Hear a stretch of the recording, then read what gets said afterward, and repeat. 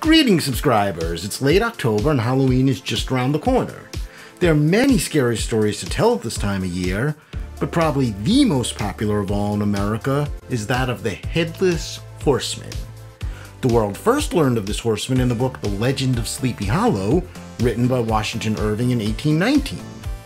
Now, not everybody knows this, but Sleepy Hollow is a real town located in the state of New York, and it's a surprisingly short drive north of New York City. My understanding is, at the time the book was written, many of the Dutch settlers living in Sleepy Hollow really believed there was a Headless Horseman in their town. Now, regardless of whether or not anyone still believes that today, the story is still told in countless ways to this day. I feel like most people I talked to are well aware of the great Walt Disney animation from 1949, the 1999 feature-length film which Tim Burton directed, and the more recent TV series which ran from 2013 to 2017 about Ichabod Crane coming to modern times and facing the Headless Horseman now. But there are countless other versions of the story in film and TV, which I'm not sure how many people are aware of. I've seen most of them, but not quite all, so today I'd like to list as many as I can, and I'm sure my list will include at least some which you're not aware of. Then at the end of the video, I'll reveal my personal favorite. The first time the story was brought to film, as far as I know, was in the 1922 silent black and white movie The Headless Horseman, which starred Will Rogers as Ichabod Crane. And it's interesting to note that this was the only live-action version of the story ever to really be filmed on location in Sleepy Hollow. This movie includes some footage of the old Dutch church in Sleepy Hollow, both exterior and interior, and a few years ago, I went to this church on an October evening in which they projected the movie on a big screen in the church with a live pianist playing music to go along with it, the way silent movies were meant to be watched. If you're interested in trying to see one of these screenings in the future, I'd recommend you check the church's website, see if you can find any more info. As I already mentioned, in 1949, Walt Disney put out the short animation The Legend of Sleepy Hollow as a segment of the adventures of Ichabod and Mr. Toad.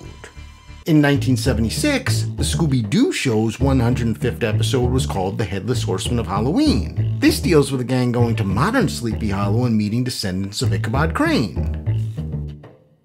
In 1979, legendary actor Vincent Price hosted an anthology called Once Upon a Midnight Scary, in which 3 different tales were told, one of which was The Legend of Sleepy Hollow. Although here, we only see the climax of the story. In 1980, there was a made-for-TV movie called The Legend of Sleepy Hollow with Jeff Goldblum as Ichabod Crane. This was only a few years before he made The Fly. This version made quite a few changes to the traditional story. Here, I'll just mention that this was set in a cold winter as opposed to autumn. Throughout the 1980s, actress Shelley Duvall hosted a series of live-action fairy tales called Tall Tales and Legends, including a version of The Legend of Sleepy Hollow which aired in 1985. This starred Ed Begley Jr. as Ichabod, Beverly D'Angelo as Katrina Van Tassell, and was told by Charles Durning. I personally think this version is overacted, and when I watch it, I feel as if I'm watching a live-action stage performance for children, more than I feel like I'm watching a movie. From 1986 through 1991, there was an animated TV series called The Real Ghostbusters. Season 2's 30th episode, titled The Headless Motorcyclist, obviously showed the Headless Horseman in the modern world, now riding a motorcycle instead of a horse. From 1988 to 1990, there was an animated TV series called Alf Tales. Season 1's 4th episode, titled The Legend of Sleepy Hollow, shows us a version of the story with Alf in Ichabod's role, though this version is set in New York City rather than Sleepy Hollow. In 1988, there was this, I don't even know what you call it. Actress Glenn Close narrates this half-hour telling of The Legend of Sleepy Hollow, along with paintings that slightly move and music in the background. I own a copy of this on VHS, but I don't know if it was ever released on DVD or can be streamed anywhere online. A TV series called Are You Afraid of the Dark aired from 1990 through 2000. Season 3's first episode was called The Tale of the Midnight Ride, and it deals with kids in Sleepy Hollow in modern times, and of course the Headless Horseman. A TV series called Wishbone ran from 1995 through 1998, which had a dog of that name imagine himself in the stories of classic books. Season 2's first episode was called Halloween Hound, The Legend of Creepy Collars, and had Wishbone imagine himself as Ichabod Crane. Then the year of 1999 actually had 3 different versions of this tale released. There was the version directed by Tim Burton, which I've already mentioned. This starred Johnny Depp as Ichabod Crane, and Christina Ricci as Katrina Van Tassell. To say the least, this movie made major changes from the book. The fact that Ichabod Crane was a detective from New York, as opposed to a school teacher from New England, was just one of those many changes. This same year, there was also a CGI feature-length animation called The Night of the Headless Horseman. This had some pretty notable voice actors, including Mark Hamill, Luke Perry, and Clancy Brown. What's also interesting here is that the filmmakers studied real preserves in Sleepy Hollow and nearby, such as Phillipsburg Manor, Van Cortlandt Manor, and Washington Irving's home in Sunnyside, and designed their CGI backgrounds to look like these places. This same year was the Hallmark production The Legend of Sleepy Hollow, filmed in Quebec, Canada, and made for television. This movie starts off with Washington Irving, although we never actually hear the name, stopping in a tavern as he passes through the town and asks locals if they have any stories which could make a good book. An actor named Brent Carver played Ichabod, while an actress named Rachel Lefevere played Katrina. I'll mention that while I greatly enjoy the climax of the Headless Horseman chasing Ichabod, it is a little too obvious as this was filmed during daylight, as the filmmakers tried to make it look like it was filmed at night. In 2000, there was an independent film released straight to DVD called Sleepy Hollow High. Set in modern times in Sleepy Hollow, some local teenagers who've been in trouble have to serve some community service by cleaning up the woods. They encounter someone who looks like the Headless Horseman. Is it really him, or is it just someone they know dressed as him? I won't give any clear spoilers, but I will say I found the ending to be pretty disappointing. Then in 2003, there was a kids' animation called The Haunted Pumpkin of Sleepy Hollow. This was also set in the modern world. There was the classic show Charmed, which ran from 1998 through 2005, and Season 4's 14th episode, titled The Legend of Sleepy Hallowell, which aired in 2004, featured a Headless Horseman, though this had very little to do with the story of the legend of Sleepy Hollow. In 2004, there was a made-for-TV movie called The Hollow, also set in modern-day Sleepy Hollow. This was about a descendant of Ichabod Crane's named Ian Cranston.